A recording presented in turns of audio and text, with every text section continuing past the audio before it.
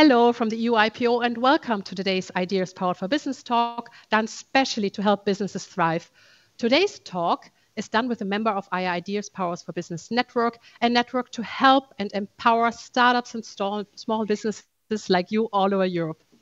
Our special guest today is Early Warning Europe. They are in turn a network with 28 partners from across the EU, and some of them are joining us today.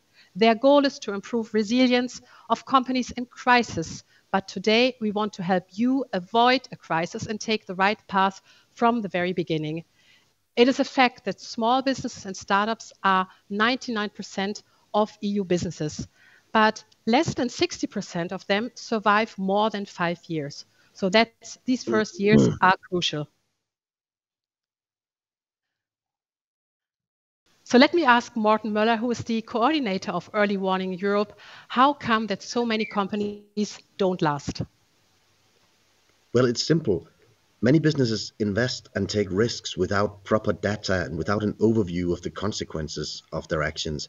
And among startups, we see some obvious competence gaps in things like contract law, cash flow budgeting, organization, and human resources. It's impossible to be a one-man band and to know it all. And that's why it's no surprise that many businesses simply outgrow their initial structure and they can't make the jump to the next level. Speaking about jumping to the next level and how to do so, I'm happy to have here with us today Ole Bang-Nielsen, who is a mentor in Early Warning. Ole helps businesses in crisis, but he pays special attention to preventing crisis from the very start. So Ole, may I ask you, what advice would you give any startup to make them resilient over time? What is your magic wand?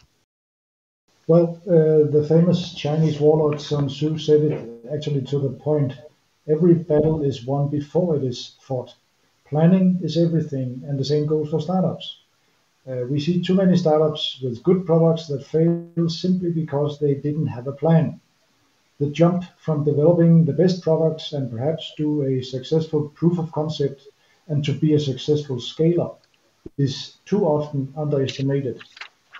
The best advice from me would be get help. Nobody masters all disciplines. Get a mentor, get an advisory board or even a non-executive board, but have somebody look at your business in all relevant areas, such as intellectual property, go-to-market plans, budgets, and of course, cash flow. Unforeseen cash flow problems are the root for most failures, actually. And if things do not go as planned, as they seldom do, be prepared to be flexible and again get help to adjust accordingly.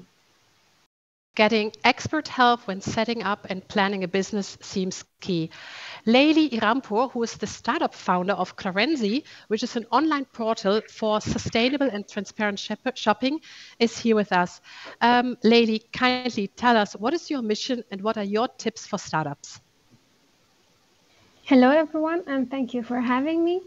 The mission of Clarency is to accelerate the world's transition to responsible consumption and production. I'm here thanks to Morten from Early Warning. I really recommend Early Warning's resilience courses and mentorship. They have really helped me.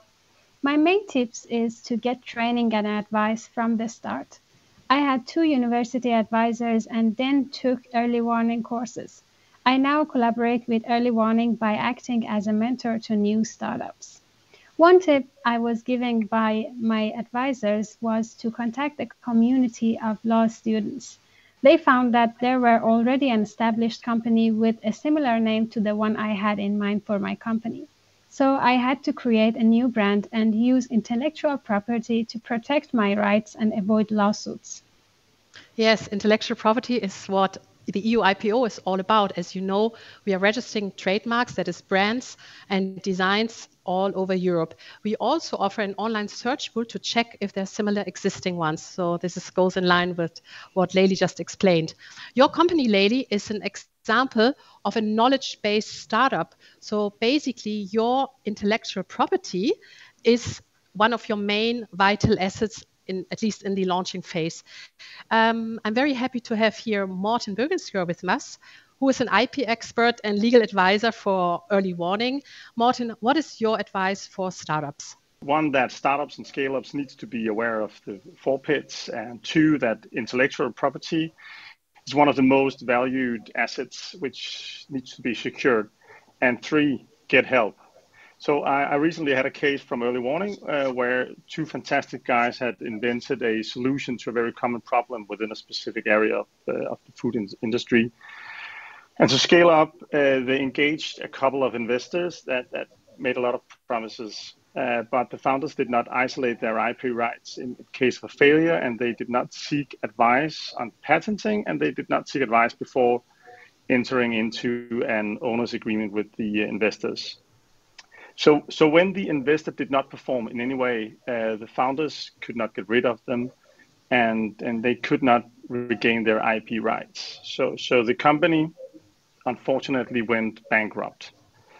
And you could ask, couldn't the founders have found new investors? Yes, they could. But the original investors, they wouldn't negotiate. They would not be reasonable. And the agreements, they were not in favor of the founders.